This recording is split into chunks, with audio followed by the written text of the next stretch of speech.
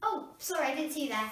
I'm Dr. Crefeld, and recently I've discovered a new element, antibacterium.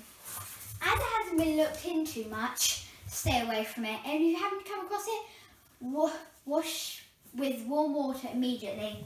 As you can find out in the Definitely Real Science book, periodic table edition, other known as soapium, antibacterium is a very rare element, and shown by the magenta colour, it is a radioactive rare earth. When placed with water on dirty metals such as copper, steel and aluminium, it will instantly be clean.